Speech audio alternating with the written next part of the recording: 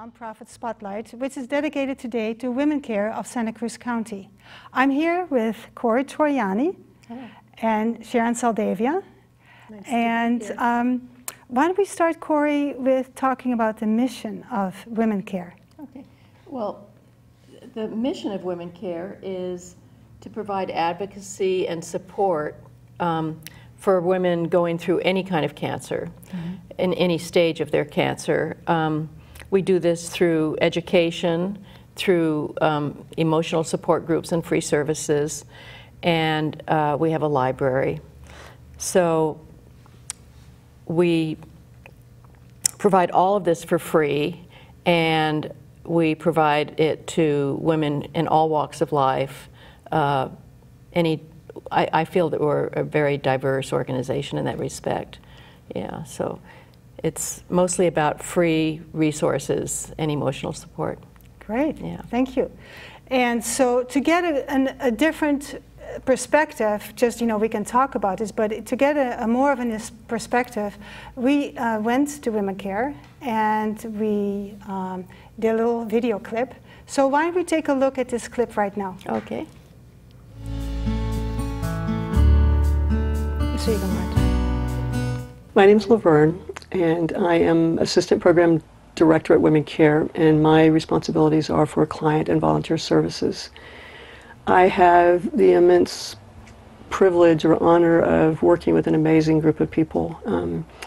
I feel honored anytime a woman walks through the door and invites WomenCare to be a part of her support group, and I get to work with these women and be as creative as possible in providing as many services as one might need. I also work with wonderful volunteers and other staff members, and some of the services that we provide to women as they walk this cancer journey is a peer support program called Sisters Offering Support. And even though friends and family offer a lot of support, I hear again and again that there's nothing quite like talking to another woman who's walked a similar path, and they share an experience and a vulnerability that most of us don't. It's the same thing that women say in the support groups, and then the added benefit of having a one-on-one peer support seems to be, a great asset to women. I'm Shirley Marcus. I volunteer at WomenCare as a co-facilitator of the Arm in Arm group, which is advanced, recurrent, or metastatic cancer. I'm Sally Jones, and I'm a co-facilitator for the Arm in Arm group. Hi, my name's Christy. My name is Eileen Bashford. Hi, my name is Ann Taku. I'm Carol Lacey. The women in the group are a sisterhood the second you walk in the door. It's indescribable how profound it is and how positive, even when people are in the most pain of their lives. It's a safe place, it's a sacred place, and everyone is able to share what's real, what's in their heart, what's in their mind. It's a fantastic group. It's a wonderful group. It's a group of reality. This is what's going on in my life. This is what I don't like. This is what I like. This is what I'm angry about. This is what I'm grateful for. We have a group of sisters with unconditional love and caring and hope, and we share our tears, our laughter, our joy, our fears, and it's a safe place. Those walls don't talk, they don't relay the information to anybody else, and it's just a wonderful support that WomenCare has provided for survivors of cancer and people going through cancer. What I get from the group is I can step out of my journey, out of my cancer, and listen to my sisters and listen to their perspective of what's happening in their life, and I can come away with a different understanding of my way I'm facing something, and with, a better strength, a bigger strength. You are just heard with unconditional love. When I come to our meetings on Monday, it's like coming home to my sisters, and that is just so powerful. I also drive. I'm also not only a client, but a volunteer for the women who need rides to their appointments. And I find it amazing, one, that the women trusts me. As soon as I open the door for them, they get in my front seat. And so they trust me to get them there and be on time. And then two, it's like I sprinkle pixie dust over their chair. I use this analogy a lot because the minute I close their door, they just outpour their whatever they're going through. And I'm a sounding board. I listen. I have 2 ears. Talk them off. They'll grow back. But it just gives me so much, and I learned so much from them. You meet the woman, and you're taking her to an appointment or a surgery or a therapy, chemo, whatever it is she needs. And your goal is twofold. One is to get her to her appointment, and the other one is to be present for her. It's not about you, you've got cancer, oh, so do I. No, you're like there for her. You support her, you do active listening, and you just really try to reflect back, what does she need? And I guess that's really some of the same skills I learned in the Arm in Arm group. I think Arm in Arm has made me a better volunteer. I'm thankful that WomenCare allows us to have this space, and it provides such a warm and loving place for us to be.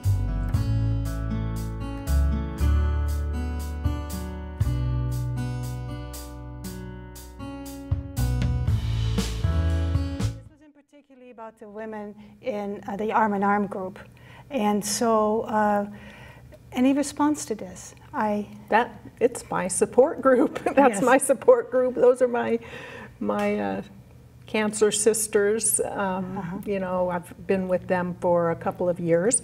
I've been a client at WomenCare for 18 years. I think I set some kind of record.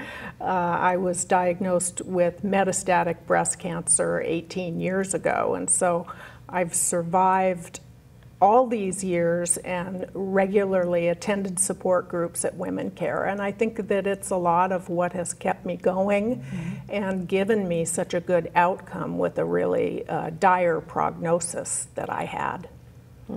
So, you know, I think the clip shows the warmth that we have between us, the confidentiality and privacy that's recognized in the group.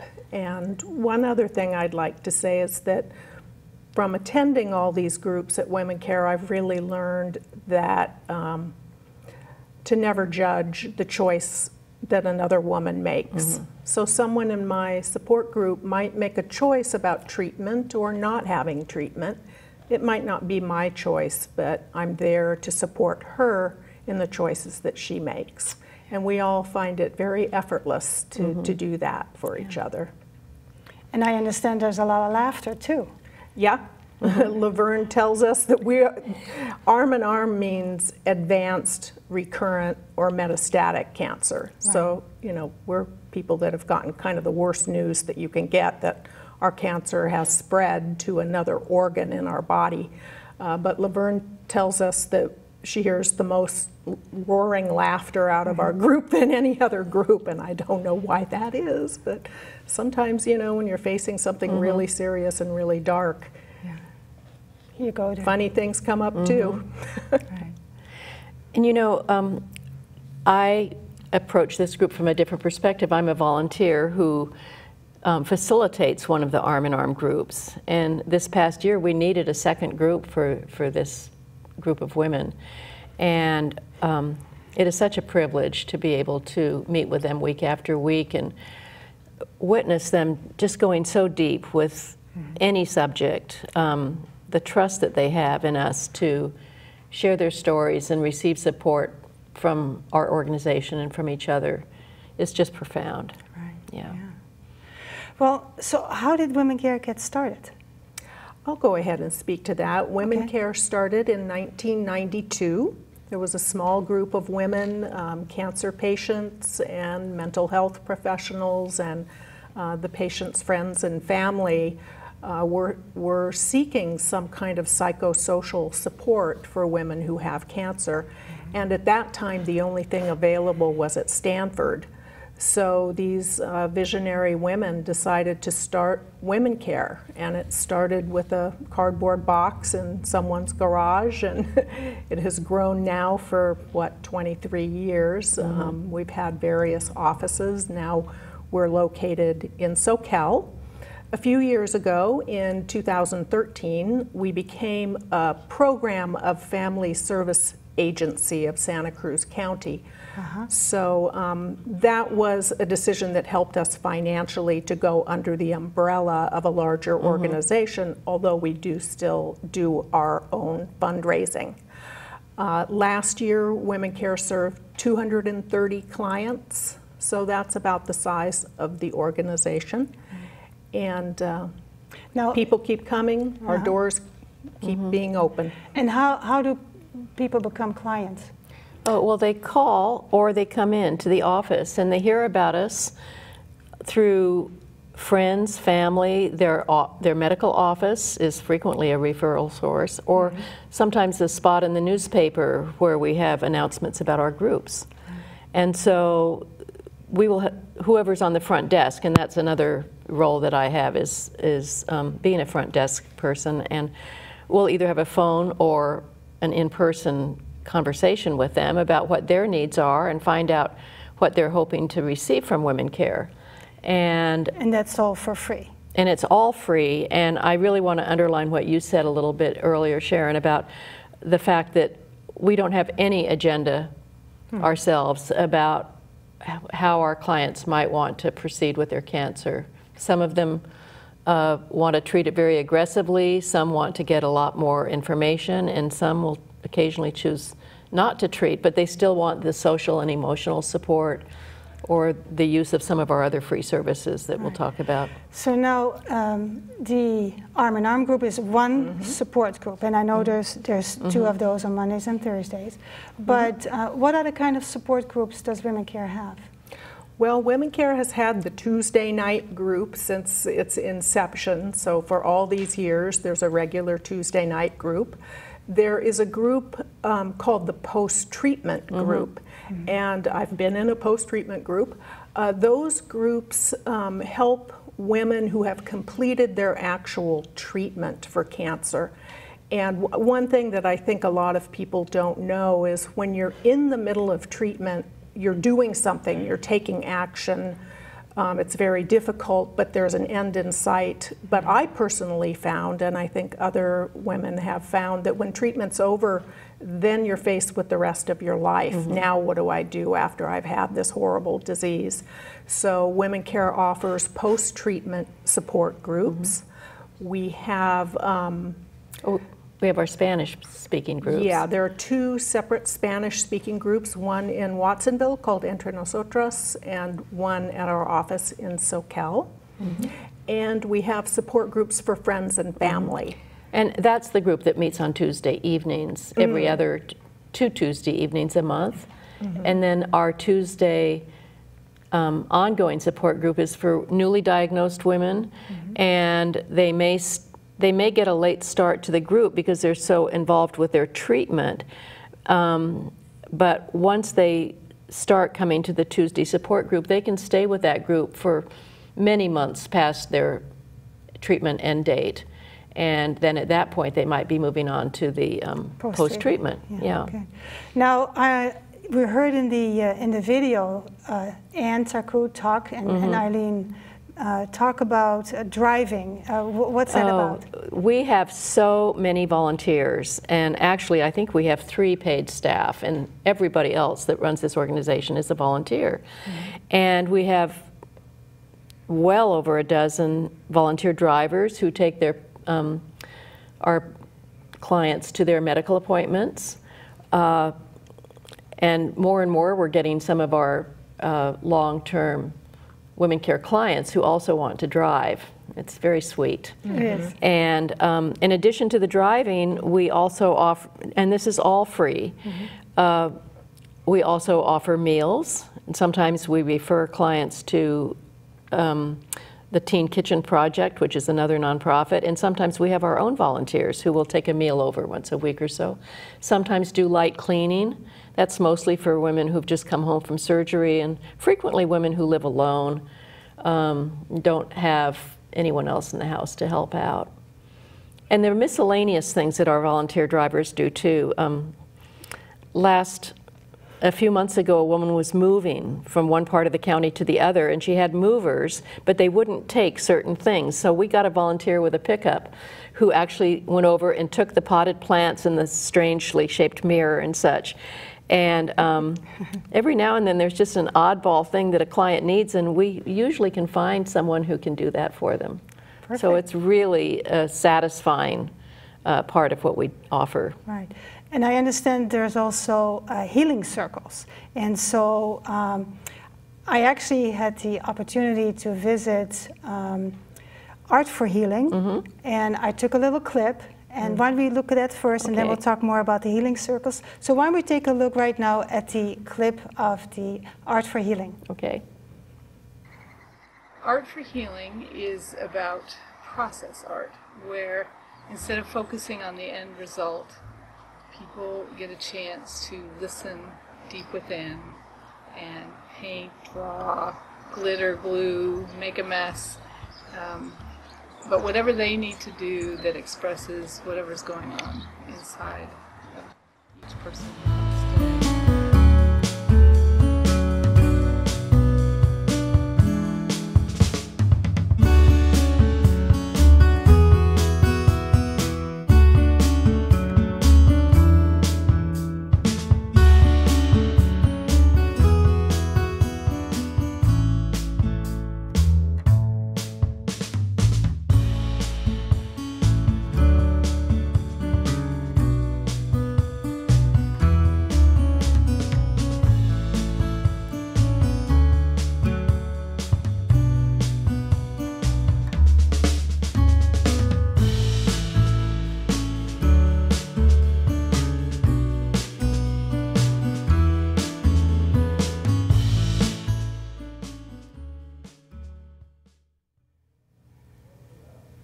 Great. So Art for Healing with Wendy Traber.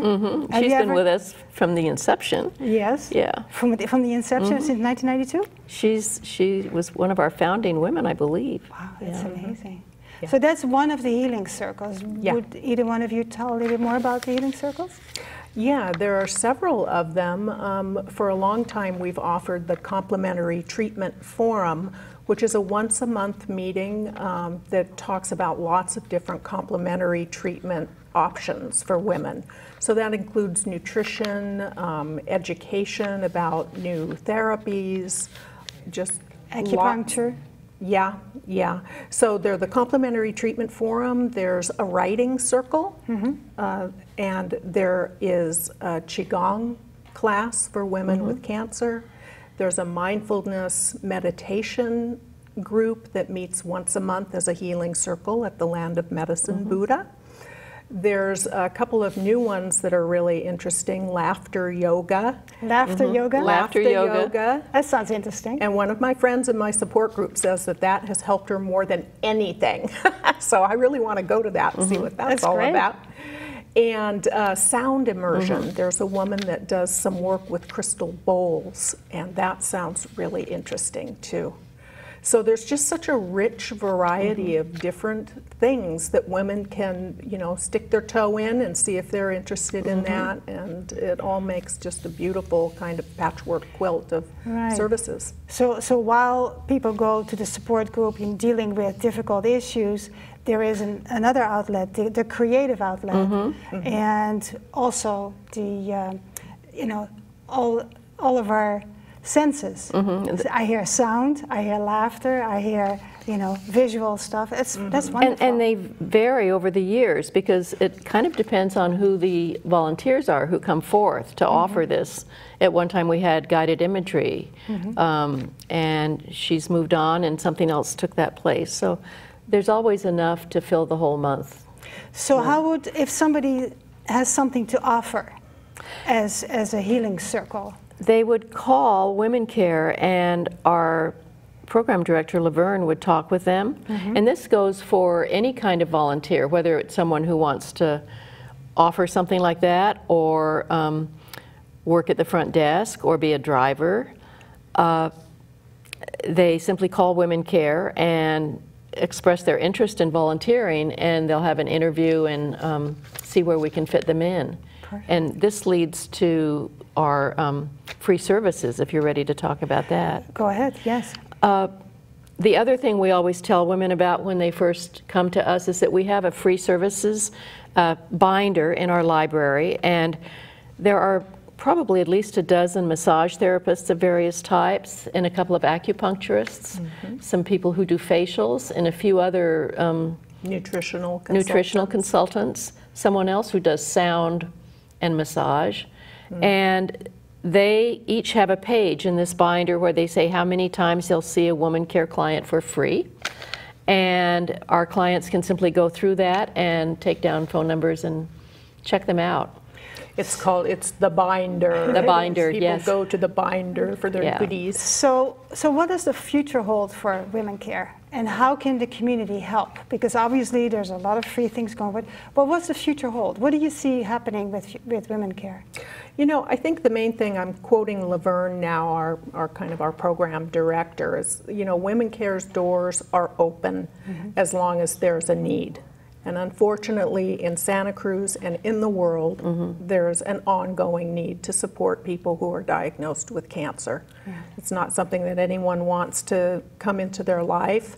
I always say it's the worst club in the world, but you know, we welcome new people into the club every day. And WomenCare has just been there, solid, consistent now for over 20 years. And the most important thing about WomenCare, I think, is the warm and welcoming presence there. And I think hopefully that's coming through in this interview. But WomenCare, just doors are open if you need us. And you know, we're always looking to find new ways that we may support our clients. One of the things that we could use, if it ever were to come about, is a larger space. We have a meeting room where all of our clients meet for these support groups, and it's fairly small. There were probably 18 or 19 women at the complimentary treatment last Saturday, and they were out the door. It was so full. They were sitting in the hallway. So if anyone in the community ever became aware of a space that involved enough parking and meeting space for us, that's a need that we'd really like to see filled. And we also could really use more volunteers that come from Watsonville and are Spanish-speaking. We do our best. We do serve quite a few Spanish-speaking women, and our drivers just do the best they can with it, but we have very few that are Spanish-speaking right now. That's right, yeah. Now, we said several times, the services are for free. Free. And obviously money has to come from somewhere. I heard there's 3 people paid for. We have to pay for the room, the building that we're in. So how does the money come? Well, the most of it comes from private donations, just individual donations. And then we have a few different fundraisers in the community throughout the year, but the big one is our Strike Out Against Cancer. Well, that's a great segue to the video that Ann Simonton and Rebecca Leakley did. And so why don't we take a look at the WomenCare Strike Out Against Cancer. Okay, and it's coming right up. Yes.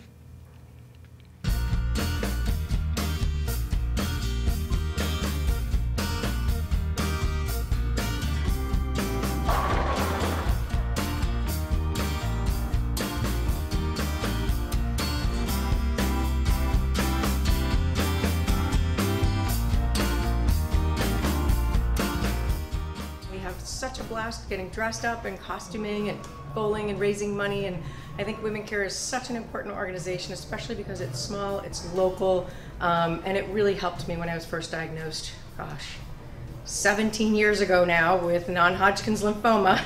Scariest thing ever, and they connected me with somebody else who had been, who had had the same experience, and really helped me, calm me, you know, all of that. Both she and I are still alive, so yay, yeah, that many years later.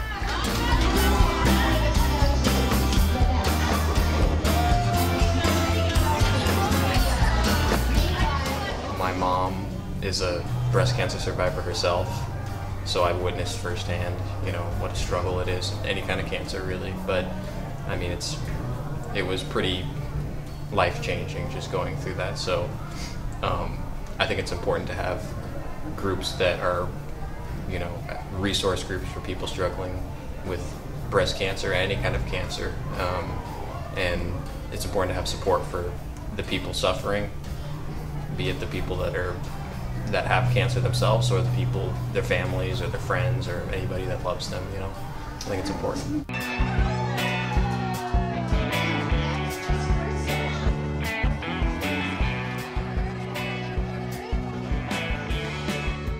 Put a team together. I mean, all you have to do is raise a little bit of money, and it happens very, very easily, especially now since they have the donate here button and PayPal. You can just boom, you know, do it, so you don't even have to write out a check anymore. But if you can get a team of 5 people together, or even if you want to bowl by yourself, you can get hooked up through WomenCare. They'll put you on a team, meet new people. It's really fun. It's such a blast. We have so much fun and look forward to this every year.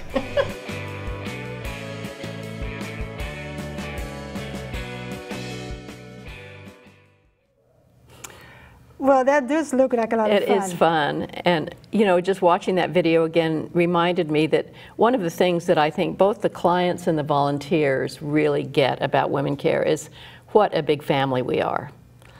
We have volunteers that have been there for years and years and aren't leaving soon. And we have clients that come and go, come back when they've had a recurrence. Or come back to volunteer? And come back through volunteering. I served on the board of directors for a while. Then I had another recurrence. Well, that's another way I understand that people can help is become part of the Friends Circle. There's a, what's it called? The Friends of WomenCare? Yeah. Mm-hmm. And that has to do with fundraising. And general guidance. Mm-hmm. Yeah. Perfect, yeah. Any final thoughts on your part? Anything we didn't mention that you would like to say? The main thing I wanted to say is how warm and sweet WomenCare is for all of us, but also it's such a local, it's the epitome of a grassroots organization. All the money that comes into WomenCare is spent on WomenCare clients. We don't have any, you know, overhead or anything, so it's such a direct service organization with a really big heart. Yeah, yeah. Great. Well, thank you, Sharon, and thank you, Corey, for being here and telling us all about WomenCare.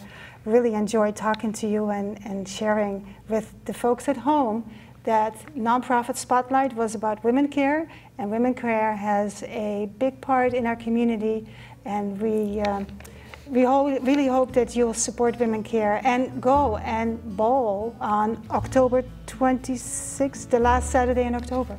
So anyway, see you next time.